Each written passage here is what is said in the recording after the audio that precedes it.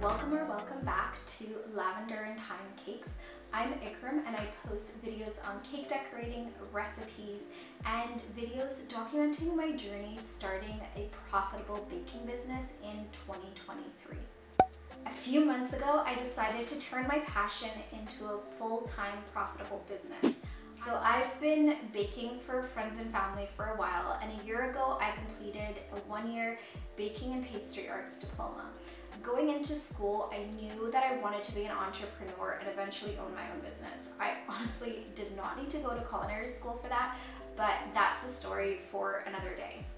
Today we're going to be talking about the steps that I've taken to launch my baking business in 2023. Okay, so I'm assuming going into it you already have a business plan.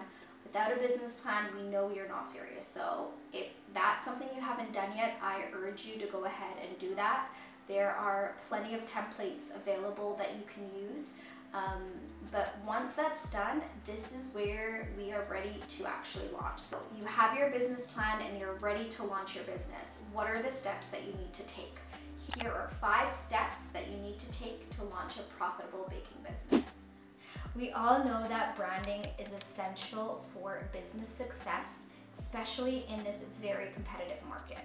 You want to create a unique identity to make you stand out from the rest. Strong brand identity can help build credibility, or so I've heard. I used Canva to create my logo, pick my brand colors, as well as create my business cards, thank you cards, as well as all the other cards that I thought would be necessary for the business. If the thought of creating a logo terrifies you, do not fret. There are websites out there, for example, like Fiverr, where you can hire a freelancer to create a logo for you. Once all my branding was finalized, I ordered my stickers, thank you cards, as well as business cards from Vistaprint. Not sponsored by them, it's just who I ended up using, and I'm very happy with how it turned out. Once all the branding is done, it's time for the fun stuff. You can start recipe testing and creating a menu. So start with just a few items in the beginning, as you don't want to overexert yourself and end up burning out really early in the process. In my case, I went with bento cakes and cupcakes with a couple of flavors to choose from.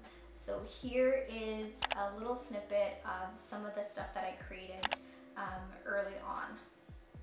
So just remember, this is a preliminary menu and you can always add and adjust to this as you go further. You just want something to be able to launch with.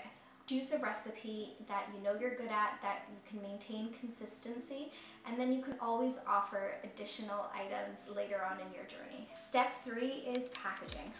So I ended up grabbing these clamshell, they're biodegradable hamburger boxes.